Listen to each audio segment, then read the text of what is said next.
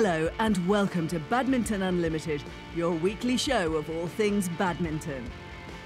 Coming up, we're in Paris with Bulgaria's badminton trailblazers, the Stoeva sisters, as they spill the beans on each other. I cannot wake up so early. She's not used to wake up early. No, this is my first training on this time and I feel so awful. I'm just thinking only for the bed. This is when I will go back.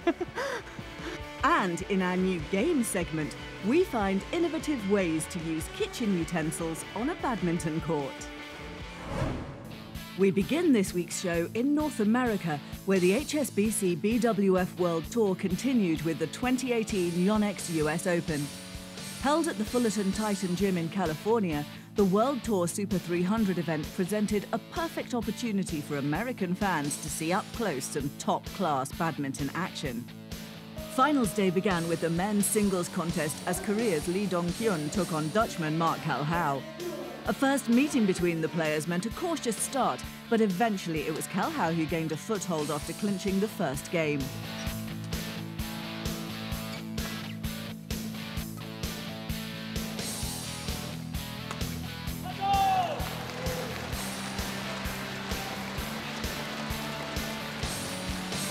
World number 38 Lee, however, managed to level the match at 1-1, despite a late charge by his European opponent. The deciding game proved to be an entertaining one, both players keeping pace with each other before Lee pulled away with a final score of 14-21, 21-17, 21-16. 매번 우승할 때마다 느끼는 거지만 정말 좋고요. 한 2-3년 만에 우승한 것 같은데 그냥 너무 좋아요. 뭐 게임은 어차피 세 번째 게임까지 하는 거기 때문에 뭐 서두르지 않고 그냥 첫 세트 졌는데 당황하지 않고 끝까지 이제 준비 잘 해서 한 점 한 점 이렇게 경기했던 게 승리를 할 수 있었던 것 같아요. The women's singles final between home favourite Pei Wen-jan and former world number 1 Li Jie didn't disappoint fans either. Zhang, looking to bag her second World Tour title, got the start she wanted when she prevailed 26-24 in the opening game. Li responded by taking the second, reminding everyone that she was far from being a spent force. The 2012 Olympic champion showed her class when she powered to a convincing victory in the decider. 24-26, 21-15, 21-11. Up next was the women's doubles final between China's Tang Jinhua and Yu Zhaohan and Korea's Kim Hae-jeong and Kim So-young. The Koreans would strike first, taking the first game 21-18 after a feisty tussle. However, Tang and Yu were a different proposition for the rest of the match. Ranked 71, the Chinese duo were constantly on the offensive and Kim struggled to get their defensive act together. Tang and Yu emerged winners after 3 games, 18-21, 21-13, 21-15. Mixed doubles was up next, and it was a match-up between Olympic silver medalist Chang Peng-soon and Go Lu-ying and Germany's Marvin Emil Seidel and Linda Effler. The Germans were fearless against the Malaysians, and if not for some brilliant play from Go, the first game could have easily swung in Seidel and Effler's favour. Nearly brought the house down. We know she's brilliant at net. Her partner Chan also kept the Germans at bay in the following game as he helped to ensure a second World Tour triumph with a 21-19, 21-15 result. It's out, and that's the championship. 我觉得今天我们的表现还不错，特别是在第2局他们追上来的时候，我们就是把比分抓得很紧，因为这是虽然是300，可是这是我们第2座，希望就是对我刚受伤回来，对我来说蛮大的信心，所以我希望我们可以持续下去。It was a battle of lesser-known players when Oh Zheni and Run Xiang-yu faced Kim Won-ho and Kang Min-hyuk in the men's doubles. It was to be a tough start for the Chinese tandem as they found it hard to deal with a lively display from their Korean opponents. Yeah, great pressure.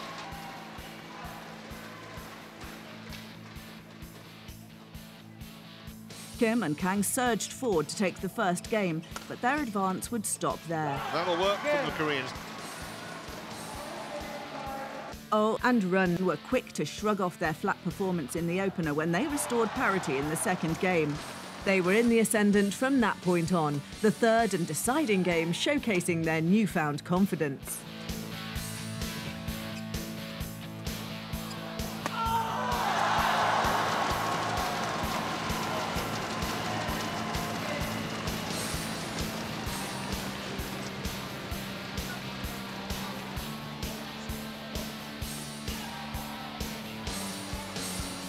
After almost an hour of play, Oh and Run celebrated their first title for the year.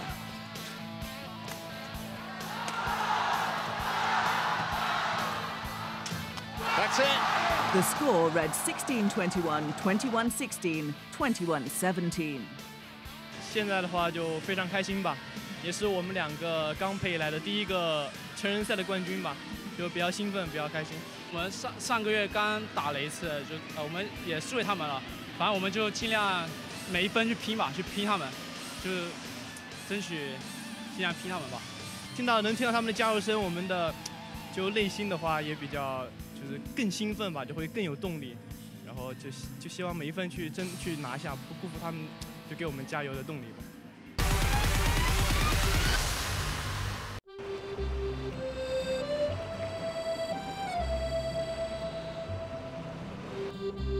To be in Paris, it's really nice because the Eiffel Tower was our favorite place. We watch it only on Google Photos or on the TV in some movies. And this was our dream to come in Paris and to visit the Eiffel Tower. So this was unexpected that we will move to Paris and living and practicing here. So we are really happy that now we are here. To some change, not only in Bulgaria, to see how it's in the other countries. Now, Gabriela and Stefani Stoeva are far from your regular tourists in the French capital. The women's doubles pair from Bulgaria have called it home for the past year, after a big decision to move to Western Europe in a bid to raise their level.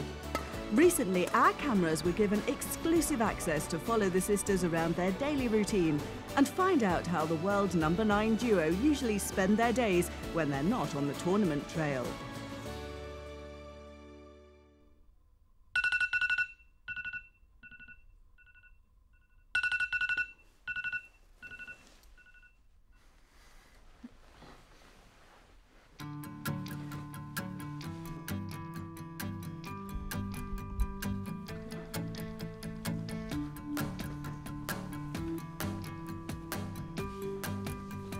Such an early year, we were moving from our hometown. We were 15 and 16. It was actually a tough decision for us because we left home, our parents, so it was only me and she. But I think this was the good thing that I was not alone, or she. We were together, so we were supporting each other. Parents were supporting us in this. Also for them was a tough decision to send us in the big city in Bulgaria, Sofia. Not many will make this decision to move from their home to a different city and to be without their parents. So I think moving to Germany also was helping us. We could practice with the foreigners players there. But I think the more which helped us when we came here in France. I'm not like sport type, so I'm not good for the sport things like some things on the fitness, like taking some heavy weights or running on the stadium. But on another point, she is very good on this one to keep the motivation, like for the running and this. So I think this is helping me. She helping especially to me when we are on the stadium or we have some physical things. She pushed me that I need to do not better than her, but just to be like same level, just to be compared on these things. So I think this is helping us a lot. I cannot wake up so early. She's not used to wake up early. No, this is my first training on this time, and I feel so awful. I'm just thinking only for the bed. This is when I will go back.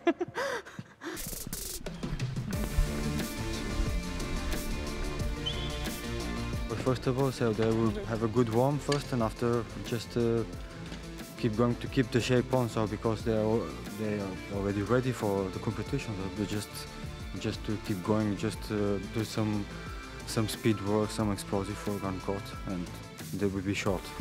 Our coach, his name is Mikhail Popov. He's Bulgarian. Before he was playing double. Now he's living in France.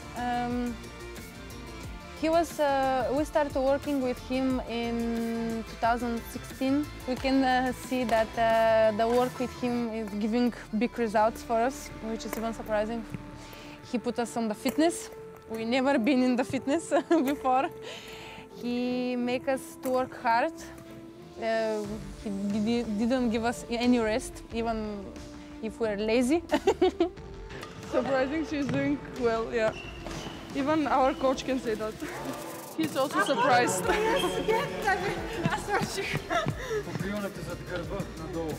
Me? Finish. Smile, Stefani. We enjoyed work with him to practice. It's totally different than with our previous coach. He actually didn't decide that he will be our coach. Because we were playing for his club.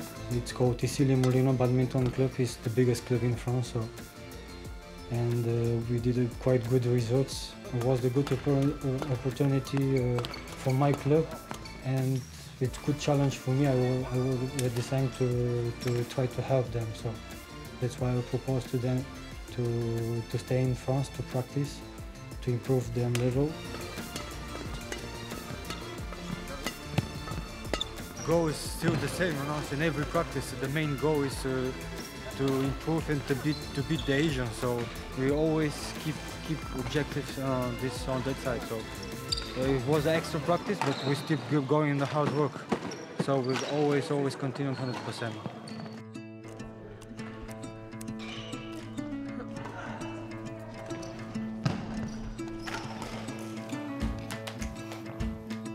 We spend 2 times per day. It depends which day of the week. We have 2 hours in the gym and 2 hours of the court. So yeah, practically like Monday and Wednesday we have gym, so we have 2 hours in the gym. And the rest of the days of the week we have 2 hours morning and afternoon in the badminton court. They changed their game a lot in the last 3 years, especially the last 6 months. So they are better technically, physically, and now I think that they should improve more, really to be for a long time in the top 10 in the world. So just to believe more that they can beat every time the best players in the world. This is me, no practice tomorrow, no early practice at all. It's impossible. So 8:30 in the hall for Yeah, 8:30. to start at 9 wrong. Yeah.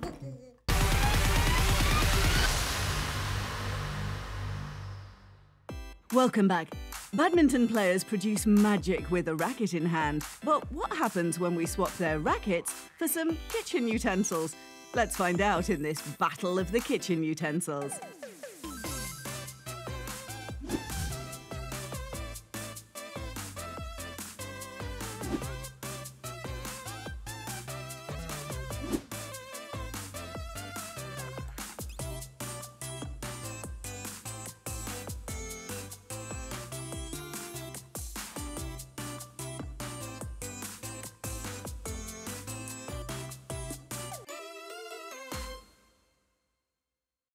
Love all, play. 1, love. 2, love.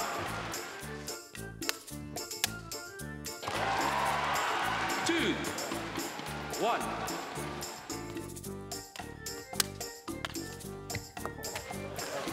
2 all.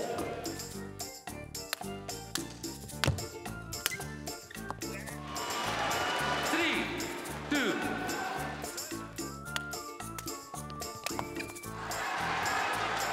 3 all.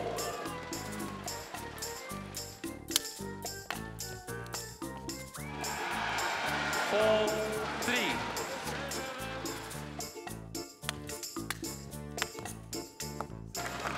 4 all. Game.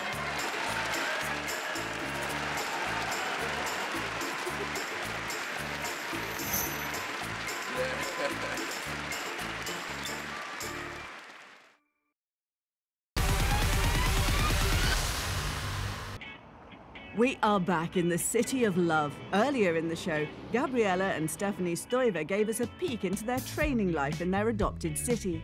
In part 2 of our time with Bulgaria's dynamic duo, the sisters show us why they couldn't have picked a better place as their second home. Actually didn't expect to move in Paris to live. This was unexpected plans. It happened really fast that we moved to Paris and practice and change our coach also, and it's really good. This is typical for France, to see people in the cafeteria sitting, drinking coffee. Especially Fridays and the weekends, which they're not busy with the job. You can see the kids going out and playing around. So it was a little bit strange, completely strange for us to see, like, even in Bulgaria they have like people going out and sit, but not like this in the neighborhood. This is good for us. We can see different culture and different style of living for another country, which is nice for us. We will have a big experience in our life. The city Paris is amazing. The worst thing is that when it starts snowing, then we cannot have like a lot of snow like in Bulgaria. But it's pretty amazing to visit the center, the Eiffel Tower, the museum. It's really amazing, and to be here we are very happy. Behind us is the Eiffel Tower. For us it's very special because for the first time we see her when we come here. We watch her only on the movies or the pictures, and we didn't expect that we can come. So one day we will come and live in the city of love. From love. We're very excited that we get chance even to go on the top. So we hope we can go again.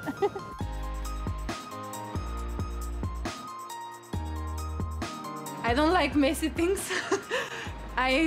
I'm directly going after her all the time because she's very big mess. Thank you. Maybe because for this we are a very good combination. Need to have balance. One is she's more like this kind of type, like more like boy type. You know, don't like to go to make her nails. My sister is after me cleaning.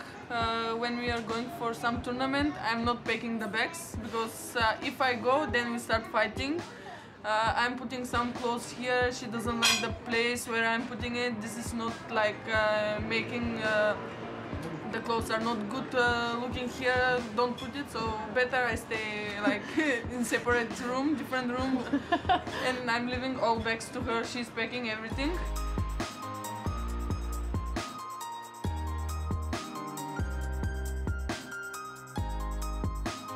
Instagram, it's not so much important for me than the people which are following us, following our trainings, tournaments, everything what is happening in our life. So like this we can make our sport more popular. And I think like this the people which are not around us, they can follow us, especially in Bulgaria, and just follow our results. The Facebook page Stoeva Sisters is since 2013, and it's running really well. We get like 10,300 likes on our page, and this is really surprising to see so many people supporting us, following our results. It's pretty good that me and my sister, we can post what we are doing and to show to people that also have other sports than football, gymnastics and wrestling, and we are trying to, somehow with our achievements to make it popular. And after the first European Games in Baku, we kind of make it famous, and now when the people, when somebody say badminton, they connect it with us. So it's pretty amazing that we are making our sport famous. We are texting most of the time because for me, if I'm somewhere alone, it sounds like some piece of me is missing. But on the app Uber, we are connected, so if someone order Uber, then the other one know where she's going or something. So just need to know everybody where if she's going somewhere or I'm going somewhere, if we are not together. But most of the time we're together. We do exactly same things, going in exactly same place. Just sometimes when she's on date with some boy or me, we're separate. Yeah, and we don't text each other. Yeah.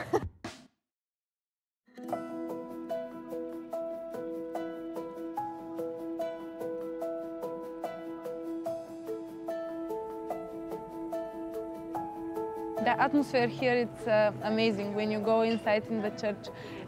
I cannot describe how I feel. Just when you go inside, it's just amazing with all candles, the things which are inside.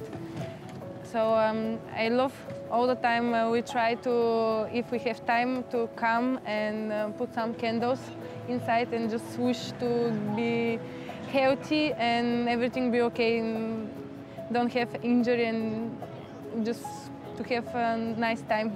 To going to church when we are only me and she is reminding us for our parents, because we cannot spend time with them so much when we are traveling and having tournaments. So it's really relaxing, and we are happy to do it when we have free time, and we are really enjoying it.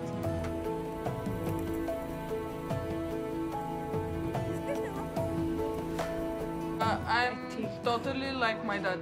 Everything, only the hair is from my mom. She have like straight hair, and our dad have curly hair. This is only the difference. The rest, I'm like full my dad. And yeah, I'm thinking, especially now when I go to blonde, we're exactly the same. Just I miss the blue eyes. That's it.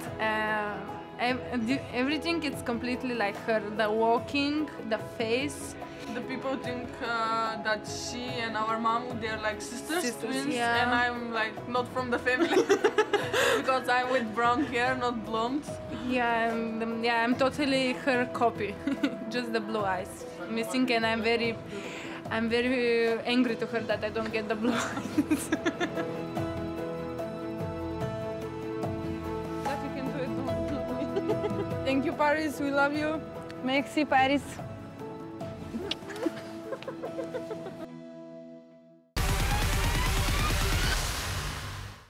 Before we go, let's check out what your favourite players have been posting on social media.